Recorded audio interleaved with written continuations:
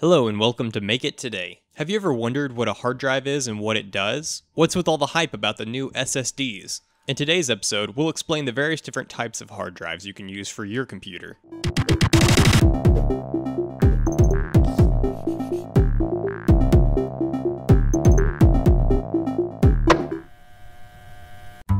So you're going about your day-to-day life and realize that you've amassed a ton of cat videos. What's the best way for you to store this massive information efficiently? Here's an example of the old type of hard drives. We call them PATA.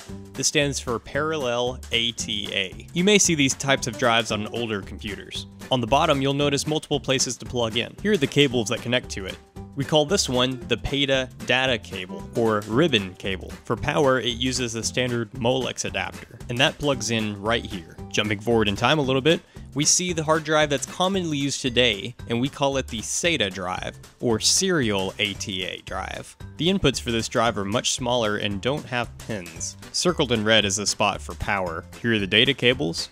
This one we call the SATA power cable. Next we have the position where the data cable plugs in, and you have the SATA data cable, which is significantly smaller than the last ribbon cable. Okay, so why are you wasting my time telling me all this? Or why is this so important? Well, first you have to understand what the difference between PATA and SATA is, or parallel and serial data transfer. Think of parallel ATA or PATA as a bunch of messengers lined up in a row.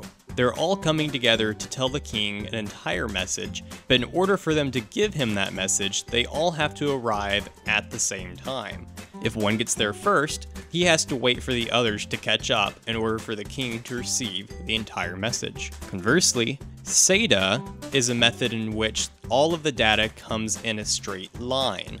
The first character gets to the king first, followed by the second, then the third, and so on with as many characters as needed. No need to wait around for slowpokes to catch up. This results in PATA speed being a max of 16 megabytes per second, dwarfed by today's SATA speeds, which can be a maximum of 600 megabytes per second. Of course, just because I say that's 600 megabytes max, that's the maximum that the method can transfer. Normal hard drives that we use today that are SATA typically can only max out at 175 megabytes, and the one that's in your computer right now probably maxes out at 80 megabytes per second. But we have invented a way to get more use out of that 600 megabyte maximum speed.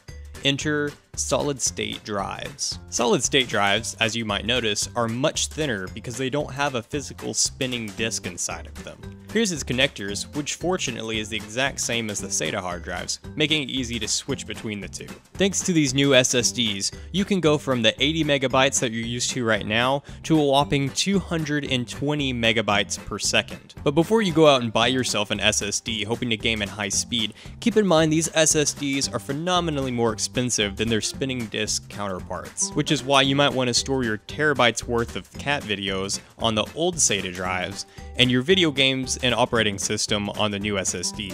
So far, we've only covered desktop computer hard drives. There's still laptop hard drives, which can be those with a spinning disk, or solid-state drives, or they can be another type which is called mSATA SSDs, which are much smaller. Then there's smartphones that have an internal memory or a micro SD card that you can add. Then you have cameras and game consoles and every other type of device that needs any type of data storage, big or small.